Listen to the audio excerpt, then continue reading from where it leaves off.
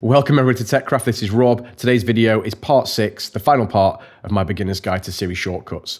In today's video, we'll be looking at 7 concrete tips and techniques that will make you a better shortcut creator and will help you build shortcuts that are easier to maintain and will last for a long time. Let's go.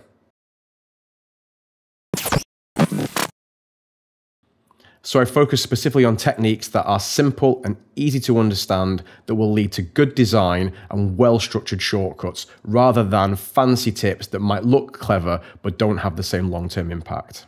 If you haven't watched the first 5 parts of this series, make sure you check those out up above just to catch up on where we're up to. Otherwise, let's dive straight in. So whenever you see portrayals of coding or development work on them in the movies, you often see someone who knows every line of code in advance and they're just cranking out code after code after code, and never once do they stop to try and find out what's possible or whatever. That's not really my experience. Typically, I spend quite a bit of time reading documentation, browsing Google, trying to find out what code already exists, what I can build on, and what I can improve on. I think that's much more indicative of the real world coding. And in the shortcuts context, what that means is knowing what actions are available to you, knowing what you can build on, knowing what you don't need to rebuild so that you can deliver your solution as fast as possible. So my first technique or tip, if you will, is to spend as much time as you can browsing the actions on your iPad or on your iPhone to understand what is available to you. Now, where I recommend starting is with these 7 categories here: the favorite, scripting, media, location, document sharing, and the web, and just browse through them. So where I recommend starting is with these 6 categories here: scripting, media, location, document sharing, and web, and then just browse through them, read the documentation for each action, and don't just do that, but when you see one that you're not sure about, drag it onto the canvas here and actually try building a shortcut with that. And let me give you an example of why I think that is important. If I scroll down to this one here, say get network details, and bring that over. Yes, the documentation says get information about the currently connected networks. Okay, great. But it doesn't tell me what I can do until I actually come in here and say, okay, well, I can do mobile data stuff. Oh, I can get the network provider name. This is great. I can press play and get that. I can get the radio technology. These are interesting things that you don't really know about until you dive in and actually see what the actions do. And you can actually see that that one didn't work the way you expected to. So that's another thing that you might want to know when you're trying these shortcuts out and trying to build shortcuts is what actions are available and what can I do with them. Now, the aim here is absolutely not to try and build an exhaustive understanding of every single action that you have committed to rote memory. Really, it's to build a broad appreciation of what is available so that then when you have an idea, you think, hey, actually, I know how to do that because I've seen these 3 actions that I could stitch together. Or moreover, sometimes just seeing like, oh, these 2 actions are interesting, I could stitch them together, would give you the idea for a new shortcut. So absolutely, hands down, the best investment of time you can make to becoming a good shortcut creator is just browsing through all the actions and playing with them. So one action we haven't actually seen yet in the series is this comment action. And I say action, it's not really an action, it doesn't actually do anything. It just gives you a place where you can write some descriptive text into your shortcut. Now, where would you use this? Well, there's a whole bunch of places you would use it. Firstly, I think if you're going to be sharing your shortcuts with the wider community, like we saw back in part 5, then it can be quite handy as the first thing you do in your shortcut just to write an explanation of what the shortcut does, briefly how it works, maybe how to get in contact if you need support, that kind of thing. It's just a nice place to have a rough description of what the shortcut does and how it does it. So that's just one place you might use the comments. Another place is in somewhere like this where we've got this kind of complex logic. We've got a loop, we've got some if statements, and what we might want to do is just drag a comment in and briefly explain what is happening. So I can put that here, and I will say if the width is greater than the height, then resize along the width, otherwise along the height. And that's just a little snippet to say what we're doing. And obviously the code kind of does say that, but if you've got a lot of these nested elements, like nested ifs and nested loops, it can get quite confusing. And these comments not only delimit the block almost, but they just describe what's happening. The other thing that I think is really interesting here is that you can use comments to capture actions that you need to do later on. Now, these are commonly called to-do comments in the coding world, and they often start with the word to-do at the beginning. And one thing we might want to do that for here is what happens if the target size of this resize operation, which is this pixels thing here, is actually already bigger than the image. Maybe we don't want to resize it at all. So what I'd perhaps like to do is just drag in another comment and say to do handle small images. And then I know, small images, and then I know later on that I can come back and say, okay, I've got some more work to do here. And then when I've done it, I can just delete that comment and say, right, okay, that's fine now. So correct usage of comments is one of the hardest things I've ever encountered in development. Too many comments and the code starts to get hidden, and often the comments get out of date. And it's the worst thing than no comments is comments that say something different than the actual code says, or in this case, if we had this saying something different than what these actions said, that's kind of confusing to the user or the reader. So I definitely recommend erring on the side of fewer comments rather than more, but definitely to-do comments are very useful, and complex logic explanation is very, very useful in a comment. There are some techniques of good design that we can use that obviate the need for comments in many cases. So let's take a look at those examples right now. So the first example I actually have is right here in the same bulk resize shortcut, which is to use explicit variables. Now, we could easily get rid of this variable here and stitch together later on this. So we could change this, click clear, come into here, select magic variable, pull in this, but this gets really messy quite quickly the bigger the shortcut gets, and it has a couple of major downsides. First of all, I don't think it's very clear. I think it's a lot clearer if this actually just points to a variable that we've given a clear name to. In particular, if I had another variable holding photos, when you've got multiple magic variables of the same type, it gets super confusing. So giving them an explicit name that you can refer to is really, really useful in just making the shortcut more readable. And often you can get rid of a comment by having a well-named variable. So another major benefit to explicit variables is being able to change where those values come from later on. And as an example, let me show you this. We've got a variable here called pixels, and it's actually used twice, once here and once here. Now, if these both refer to the magic variable, and I changed where this came from, maybe it doesn't come from a user interface action, it instead comes from some kind of configuration or something, then I have to go here and change this twice. As it is, all I do is just change where the value of pixels comes from. So not repeating yourself is a really important thing, and having a single place where a value is defined and set in a name is really, really useful. So my recommendation is, wherever possible, for anything but the simplest of shortcuts, you should use explicit variables. So another way of improving the structure of your comments is to actually decompose a larger shortcut into smaller shortcuts. That is, to split something that's got maybe 100 actions into 5 shortcuts of 20 actions or something similar. And there's a huge number of benefits to that, but let's just see roughly how it works. So this is a shortcut that I made on an episode way back that I'll link above. And what you see here is that we've got an action called run shortcut that runs another shortcut, and we have that a few times here. We have extract colors, make title banner, run base 64 encode, those kind of things.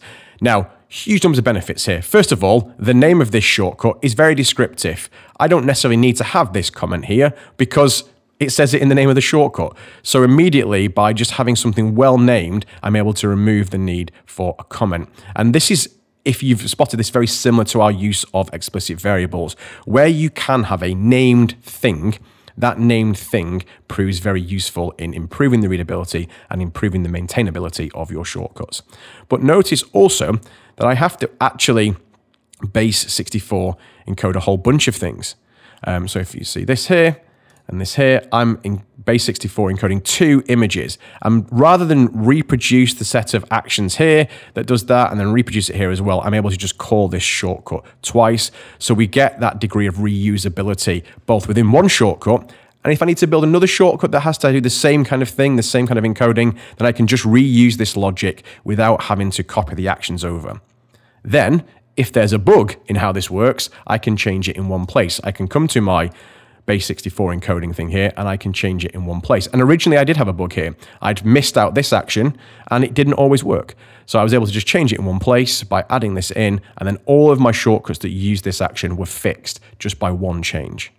So I must caution here that this whole approach of breaking shortcuts down isn't without its issues. It's not super well supported in shortcuts. In particular, if you plan to share a shortcut via something like Routine Hub or with some friends, then you'll need to also share all of the dependent shortcuts. So by this, I mean, it would be very hard for me to share this PDF Maker Sunday shortcut because I'd need to share this one, I'd need to share this one, I'd need to share every shortcut that this one depends on.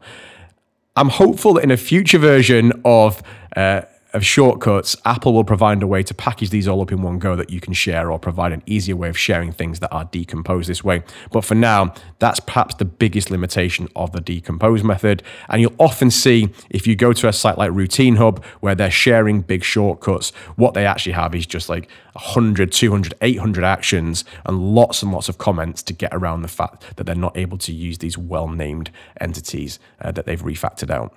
So one of my other recommendations that I think makes a lot of sense in the shortcuts world in particular, and follows on from this whole topic of being able to improve reusability, is to make your shortcuts as flexible as possible in the input that they accept.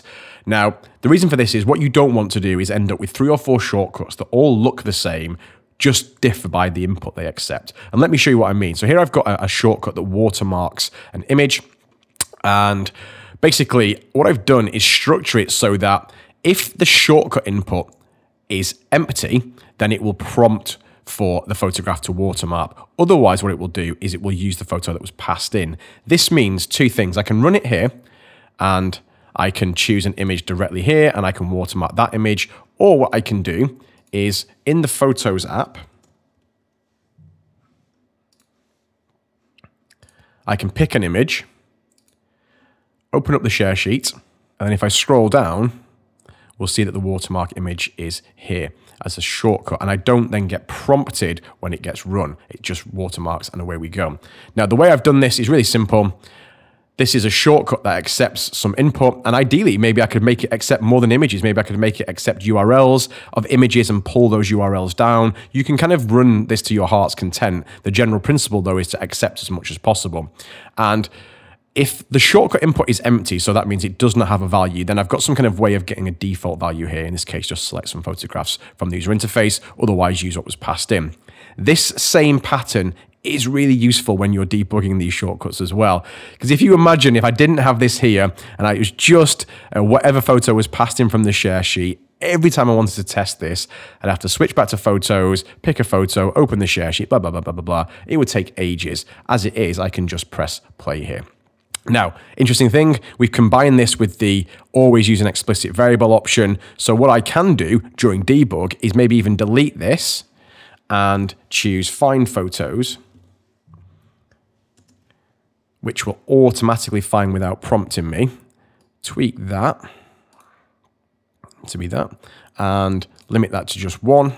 And I automatically get a photograph now when I press play, and I don't need to be prompting or whatever like that. Everything runs just fine, which is really, really nice. And this is a little handy tip you can get by combining these 2 options of using an explicit variable and having multiple ways of providing input to the shortcut. Okay, last but definitely not least is a really important topic that I definitely apply in my programming work, and I would like to apply in my shortcuts work a lot more, which is to be very delicate with how we affect the broader environment. And what I mean by that is, don't just go willy-nilly writing files and photographs and everything all over the device that the shortcut is running on. Think about this in context. How many times have you installed a piece of software on your laptop, on your iPad, or wherever, and when you come to clean it up, you come to uninstall it, it's just left files everywhere, and getting rid of it, getting rid of all trace of it is really, really hard. One way you can deal with this in the shortcuts world is to provide a way for users to choose where the output is sent to, rather than just pre-assuming where you want to do that. So let me show you an example. We've got the bulk resize shortcut here again, and I've presupposed, if I drop a nothing action in here, because we've got a little bug that often crops up, I've presupposed down here that I want to save the output of my resize operation to an album called resized. But that album might not exist on the user's device, first of all, which is also an issue. But also, they might not want to put it there. They might want to put it somewhere else. So a couple of options. Option 1 is you can go for ask each time. So you can say, every time this shortcut runs, prompt for the album. And I think that's probably the safest default thing to choose. Now, it's not the nicest user interface, though, because when I'm running the bulk resize shortcut, I always want the output to go to the same album. So what I can do is leave that as it is, come up to the preferences of the shortcut and set an import question. And we saw this in section 5. And I'm going to choose right at the bottom here, the album. And where do we save? You can choose a default if you want. Leave that as resize maybe. And there we go. Now, when the shortcut is installed, the user can choose specifically where they want to install things to. So another area where it's really common to ruin the environment is using file actions. So if I bring in an append to file action here, let's just try and write hello to a file called, I don't know, temp.txt. And let's just run that and see what happens. Now, the fact it's taking some time makes me think this has already gone wrong. And yes, that I wrote hello. That does not like the word hello. The reason is this file already exists in the iCloud drive for shortcuts. So there's a really strange little niggle here that everyone should be aware of, and this is definitely something you need to think of if you're going to share your shortcuts. Every shortcut that runs on the device shares the same folder space in iCloud, which is the shortcuts folder. It's not like apps that have their own isolated storage space. Every shortcut is sharing the same folder space, which is the shortcuts folder space. Now, that means it's really possible to overwrite another shortcuts files. So, 2 concrete recommendations.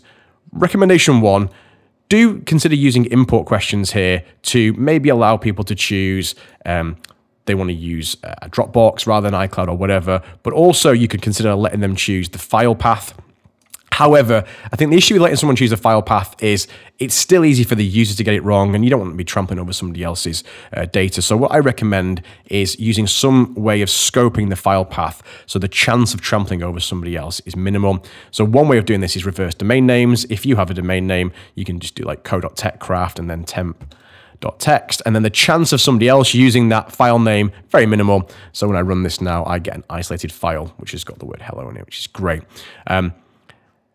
This seems like such a small thing, but honestly, the number of bugs that people have seen from trampling over somebody else's application data or having their own data trampled over by somebody else, really quite profound and quite common. So I definitely recommend paying some attention whenever you're changing storage, be it folders, be it files, be it photos. So those are my 7 big tips for well-designed shortcuts that are easy to maintain, that are safe to use, safe to share. And they might seem like small things. There's no fancy techniques, there's no fancy algorithms, but really I think a lot of good programming is about robustness, about maintainability, about being explicit about what the program does and how it does that. And over time, I think as you get more and more sophisticated at programming, you get more and more experienced, you tend to veer away from all the fancy, cool algorithms towards the much more predictable, stable, easy to understand stuff. And this is how I approach building shortcuts that I know I'm going to have to look after for months and years. They're going to have to be shared on other devices with other people's shortcuts. Just want to make things as safe as possible, as easy as possible, and as robust as possible. So big thanks to everybody who supported me while doing this series. It's been a really exciting time for me. I've really enjoyed it. I've really relished putting together each episode. I will be continuing the shortcuts content every Sunday for the foreseeable future, and I'm going to pick up now by looking at applications that extend the shortcuts environment, things like Toolbox Pro, Pushcuts, Scriptable, things that really kind of go beyond the basics and actually start to make shortcuts into something approaching a real programming language. I hope you liked this video and I hope you found it useful. Please hit like, please hit subscribe, and don't just hit subscribe, but hit the bell as well so that you don't miss out on any future content.